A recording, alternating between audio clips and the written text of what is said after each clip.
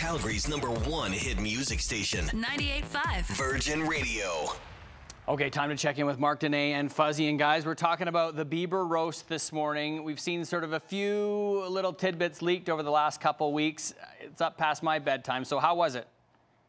It was past my bedtime as well, but we did see and we heard the audio. The reason that we've only heard tidbits is because that is the only thing we can even come close to playing on TV or on the radio. It is just 2 hours of nonstop just toilet humor, and I loved every second of it. Super entertaining.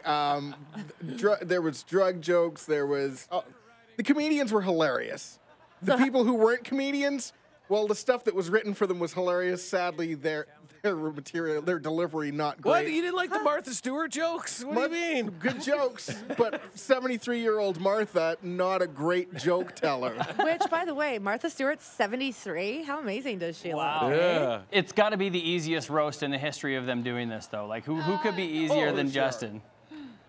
I wonder if they even had to write material, or if they just showed up. They just did it off Googled of the it. top They of just their Googled heads. it and printed whatever was up. Okay, guys, let's switch gears and talk about McDonald's. See, I'm all into this Easter cream egg thing they're coming out with McFlurry, but people are talking more about this all-day breakfast today.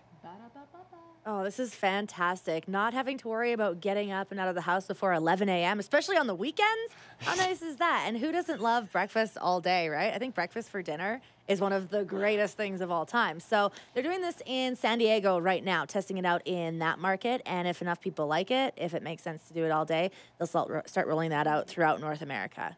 I'm thinking like of what of the combinations that you could make, because you know how they have secret menu items in certain restaurants and stuff? The McLand Air C. Yeah, so now if you could combine breakfast with the rest of the menu, if you could get like, you know, the big breakfast and get like a Big Mac with like bacon and egg on it. Right. Or if you could get like hash browns like mushed into like a quarter pounder or something. Or maybe the McX1035 all day long. Right?